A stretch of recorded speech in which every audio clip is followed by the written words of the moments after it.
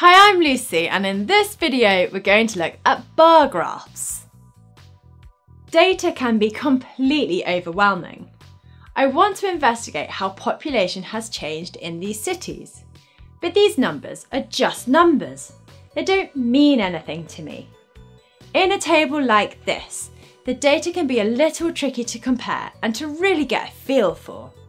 In this video, we're going to discover how great bar graphs are for providing us with a clear visual, which is easy to read and interpret. So looking at this bar graph, we can now easily compare the populations of these cities in 2016. It clearly shows us that London is about 1/4 the size of Tokyo. Or we could even have all 3 years on one bar graph and compare the changes.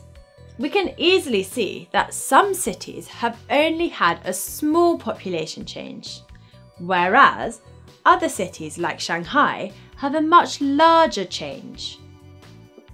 Bar graphs are used to compare the amounts or frequencies of different things. So for comparing different populations or frequencies, the taller the bar, the higher the frequency. Heart disease and cancer clearly cause many more deaths than anything else does. The bar graph can be this way, or it can also be horizontal. Both are correct and are equally clear and easy to read. A bar graph should always have a title that makes it clear what's being shown, and labels on the axes. Most important are the bars. See how they are all the same width? And there is a gap between each bar. Most bar graphs have this gap because the data is discrete. You're either in one group or in another group. There are some special bar graphs where the bars do touch, called histograms, which we'll look at in another video. Our frequency axes then needs to go up by equal amounts. On this one, we've gone up by 10 every time. So let's turn this data into a bar graph. And it looks like this. The frequency needs to go up to at least 3,500. And I've put lines in every 500. We could have gone for lines every 100 instead, for example. Work out what best fits into the space available and the data you're working with. So back to the data.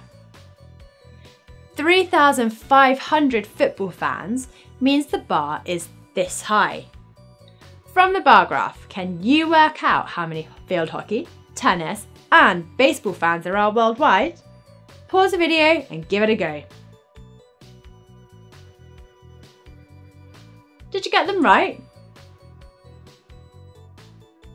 Here are some questions for you to do. Pause the video, work them out, click play when you're ready. How did you get on? There we have bar graphs. They're really useful for comparing different sets of data between different groups. The higher the bar, the greater its value. And they can either be vertical or horizontal. Watch our video on pie charts to see an alternative method for displaying and comparing data. If you liked the video, give it a thumbs up. And don't forget to subscribe. Comment below if you have any questions. Why not check out our FuseSchool app as well? Until next time.